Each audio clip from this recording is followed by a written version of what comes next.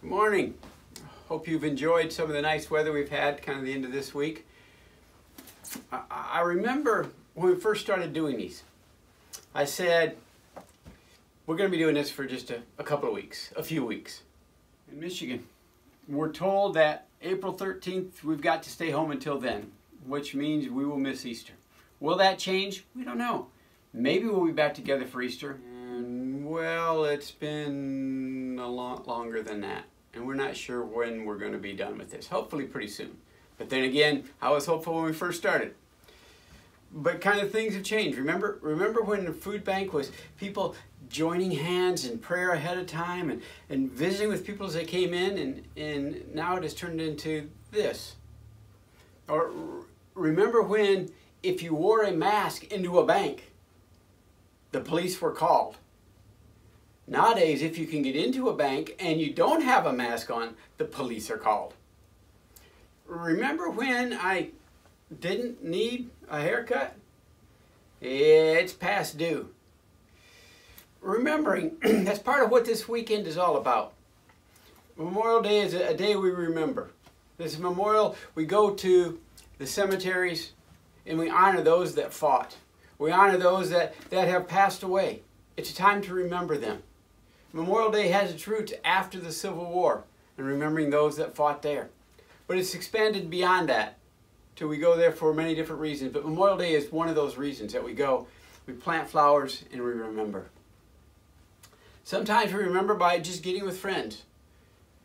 I remember I felt sorry for Holly a couple years ago, shortly after we had moved back.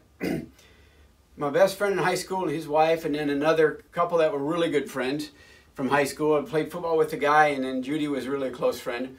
We got together over in Chelsea, and we talked, and we talked, and we talked, and we remembered, you know, back when we were in college, and I kind of felt sorry for Holly and then Beth, that's Brad's wife, because they weren't a part of when we were there. But when you get together with friends, you remember things from the past. Or sometimes we'll talk about the good old days. Remember the good old days when you could go into a restaurant? Yeah, we remember. And remembering is good, because there's a saying, those who cannot remember the past are condemned to repeat it. And I think that fits us well as servants of God, as individuals trying to follow God. See, we need to remember what God has done. First thing I want to talk about is remember the sea. The Israelites were at the Red Sea. Pharaoh had decided, I am going to not let them go. After he had decided to let them go, they go out and he's starting to come. And they're at the Red Sea. And what are they going to do? Well, they failed to remember all the miracles that God had performed through Moses. All the plagues that had come on Egypt that hadn't come on them. They failed to remember that they, without raising a sword, plundered the Egyptians, so to speak. As they left Egypt, the Egyptians were giving them gold and silver and food and everything. Please just go. They plundered them, from slaves to plundering. See, they failed to remember all of that. Pharaoh is approaching, and they say, it would have been better for us to die back in Egypt, or to be slaves back in Egypt, rather than to wander out here and to be slaughtered. And some of us taken back anyway. It would have been better to not have messed things up. Think about all that God had done to Pharaoh. But it would be better because we're going to get killed anyways. You know, we failed to remember, we failed to think about what's going on. I have this swampy area kind of at the back corner of my property. It's a low area. Some years I can't even mow it until July. If we get a lot of rain in the springtime, it's just a swamp. Well, I've taken some chunks of cement and kind of made a border around it just to show you how swampy it is. There are cattails that grow there. So I've got this area, I've made a border around it. The other day, I borrowed Bryson's truck. I went and I got a bunch of topsoil. Paid money for it, which is kind of one of those weird things. I'm paying money to buy dirt, but that's kind of like paying money to drink water, but we won't go there. I paid money, had them loaded up, went home, shoveled it into a wheelbarrow. Wheelbarrow after wheelbarrow load, I hauled down, put it down there, got a rake, raked it all down smooth, filled in part of the area. Some of it I just kind of sectioned off, and I'm just going to let that be a swamp. The rest of it I filled in. Then I went and got some grass seed that I had bought, sprinkled that all on there, went and got a bag of peat moss. Again, more dirt that I had bought. Sprinkled that on top of that. Then I went, put straw down to help keep the moisture in. Then I watered my swampy area. Yeah, that's a little strange, but I watered my swampy area. I did all that to get the grass to grow. So think about all that I've done, all the work I put into that to get this grass to grow in that area. Let's say it starts to grow. Am I going to then go get a bunch of Roundup and kill all the grass? No. Why would I put all that work into it to have this nice grass area just to kill the grass? God did not do everything he did in Egypt for the Israelites to then be brought out and killed at the edge of the Red Sea. See, they didn't think about it. They didn't remember all God had done. They didn't remember what Moses had told them. And they panicked. They wavered. Their trust. Is it going to happen? We don't know. We should have just stayed back there. What's important for them and for us is how God reacted. I want to turn to Exodus chapter 14. Exodus chapter 14. I want to read picking up in verse 21. This is as Pharaoh's army is approaching. It said, Then Moses stretched out his hand over the sea, and all that night the Lord drove back with a strong east wind and turned the sea into dry land. The waters were divided, and the Israelites went through the sea on dry ground, with a wall of water on their right and on their left. They went through on dry ground. Hebrews chapter 11 verse 29 says a similar thing, that they went through on dry ground. They panicked. What are we going to do? We're going to die out here. God spread the sea, and they walked through on dry land. See, we need to remember the sea. They forgot about it. Okay? Let's jump over to the New Testament. Jesus had showed his power to the apostles. He had turned water to wine. They'd seen that. They'd seen him heal people with leprosy. They'd seen him heal others. And now they're out on a boat, and there's a storm, and they panic. Go to Mark chapter 4. I want to read starting in verse 38. Mark chapter 4, verse 38.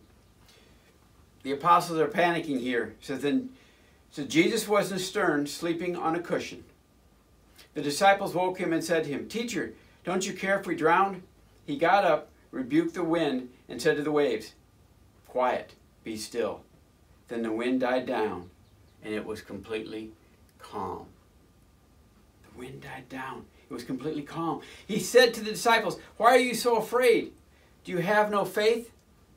They were terrified and asked each other, Who is this? Even the wind and the waves obey him. We need to remember the seas in life. The times when the waves are crashing over in our life, when things are not going well.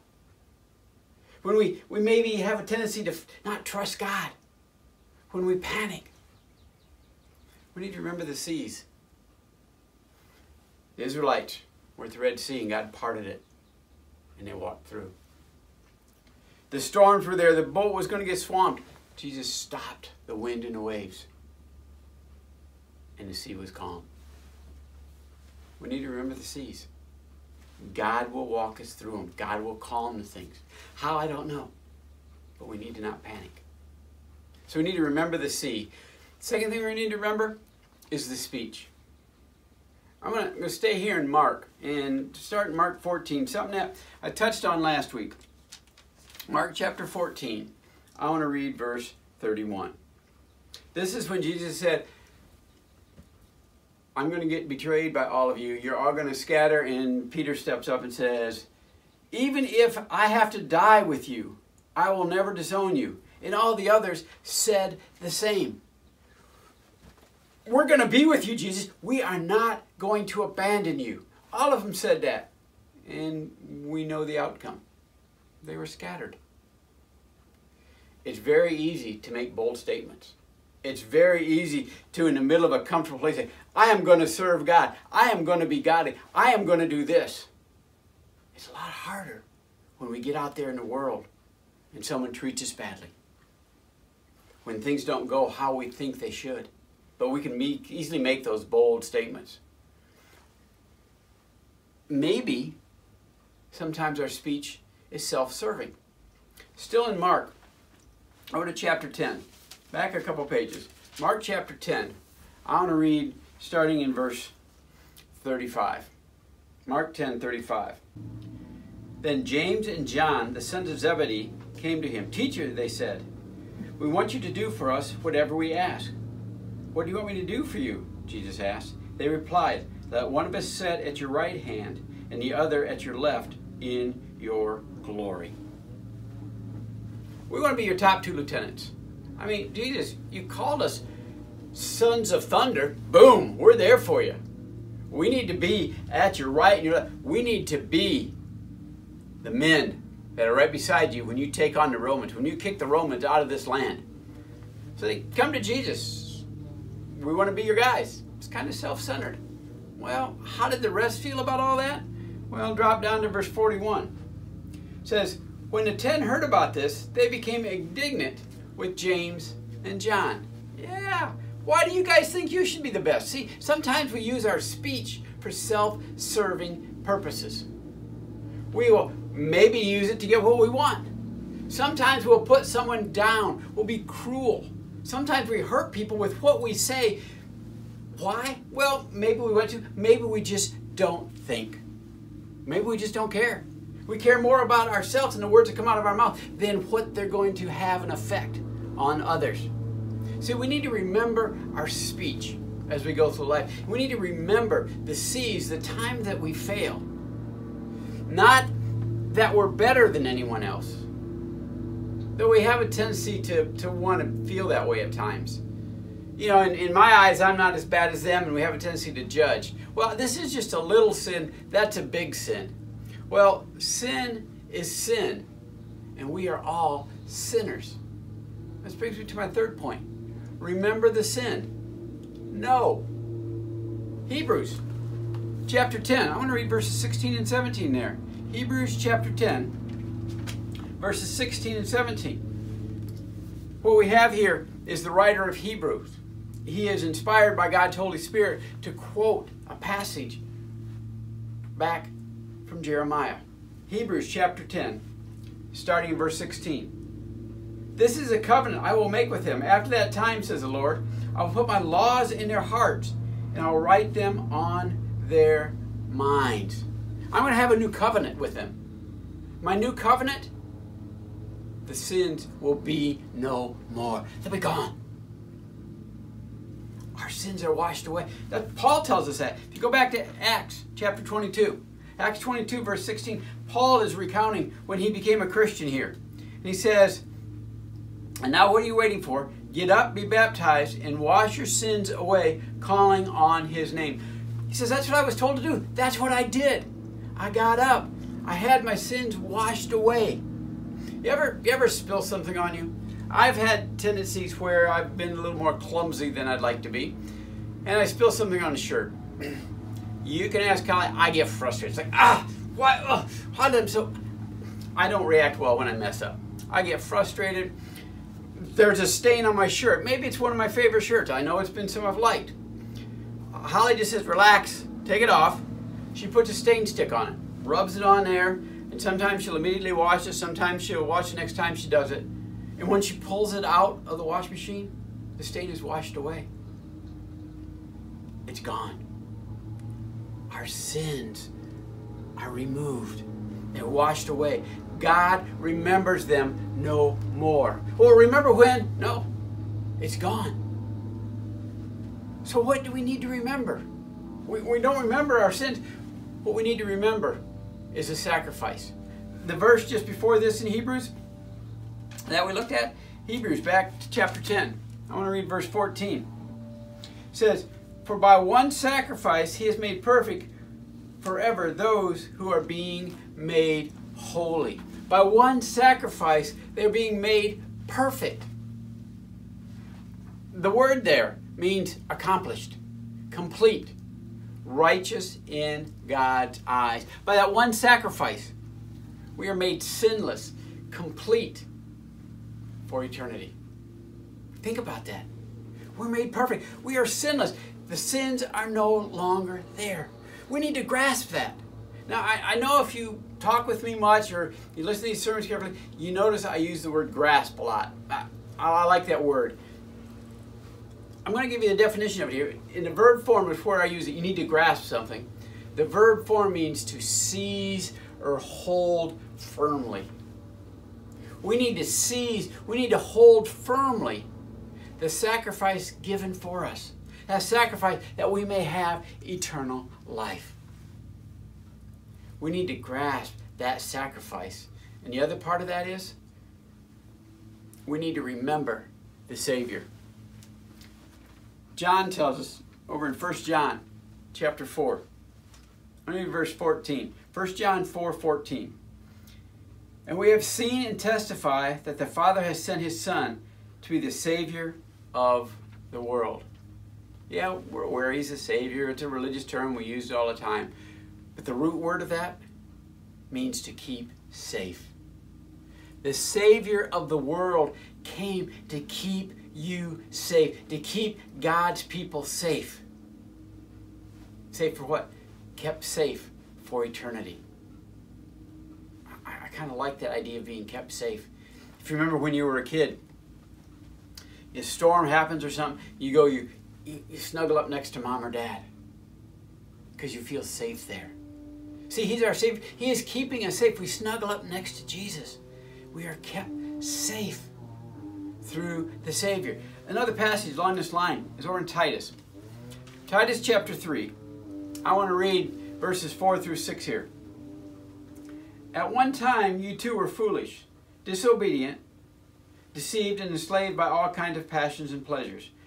We lived in malice and envy, being hated and hating one another. But when the kindness and love of God our Savior appeared, he saved us, not because of the righteous things we have done, but because of his mercy. He saved us through the washing of rebirth and renewal by his Spirit. Wow. Finishing off that, it says, whom he poured out on us generously through Jesus Christ, our Savior. Once we were, now we have been washed through Christ. It talks about the kindness, the love, the mercy, not through anything we have done, but because of God. See, it's not because of what we've done, because we mess up. See, we're not always good, because we have seas that come to us in life. The times when we freak out, when we panic, when we don't trust God, when our mind goes blank to all the ways, all the time he has taken care of us. Everything God has done for us, they're gone, and we panic. Unfortunately, that's part of being human. Fortunately, it does not depend on us because of God's love for us. Because of our speech, it falls short at times. We say wonderful words. God, I commit my whole life to you, and then we fail him. We sometimes say things that are hurtful. We sometimes say things that are self-serving because it makes us feel better, look better, or put someone else down. Sometimes we say things without even thinking of the consequences, thinking how that's going to affect others. We need God's love. Then there are our sins. Or should I say, there were our sins. Or should I say, what sins? See, we need to be mindful of our sins, but even more mindful that they're removed. They are gone. God has removed our sins because of the sacrifice of our Savior. We need to grasp that. We need to realize what he has done for us. I don't know how much longer we're going to be coming to you from my office. be put online. Hopefully, maybe the 1st of June. Who knows when our stay home, stay safe order will be rescinded and we can start to get together. We can now as a religious group, but we want to take the utmost caution. But over the next few weeks, we'll start talking about this. But we need to remember what has been done for us through the sacrifice of our Savior. Think about that as you go through this week. How much you are loved. Stay safe. I love you.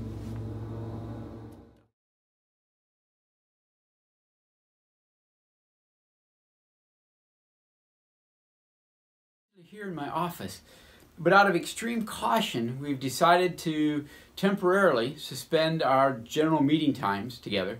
So we're coming together from here, and let me tell you, everyone, coming to you again this week from my office here. We've been told by the president, we've been told by newscasters and others again and again that this is an unprecedented journey that we're on. Michigan, we're told that April 13th, we've got to stay home until then, which means we will miss Easter. Will that change? We don't know. Maybe we'll be back together for Easter, maybe not. But for now, we're missing those hugs. Save them up, because in a few weeks, few months, whenever we get back together, we're going to get those out. We're going to have lots of hugs to give out. The apex, they talk about when it's going to be in flattening the curve and all of that. And we don't know. At one point they said, hey, we may be back by Easter. Now they're saying maybe the end of April. No one knows. So I can't wait until we get back together and we can raise our voices and praise to God. Hopefully it'll be soon, but whenever it is, we will do that together. We don't know. At first we were told that we would have to be a group of 10 or less. Or it was 100 or less, 50 or less, 10 or less. Then we were till the 14th, I think they were saying, 13th or 14th of April. Now they're saying the end of April. And you know, it could be longer now. It probably is going to be at least 1st of May. Welcome back to my office. We're still going at it from here, even though it's been a while since we've been doing this, and hopefully we'll get back soon. It's been put online. Hopefully, maybe the 1st of June. So when you're standing in the rain again, you might as well be dancing. Why? 'Cause there ain't no storm that can change how this ends. So next time when you feel blue, don't let the smile leave you. Why? 'Cause you have every reason just to sing. So the back row hears you glide, 'cause walking just won't do dance. You don't have to know how to. Ever since gray sky you left, your whole side's hurt and smile like you just got away with something. Why? 'Cause you just got away with something. Ever since gray sky you. Ever since gray sky you. Gray sky you.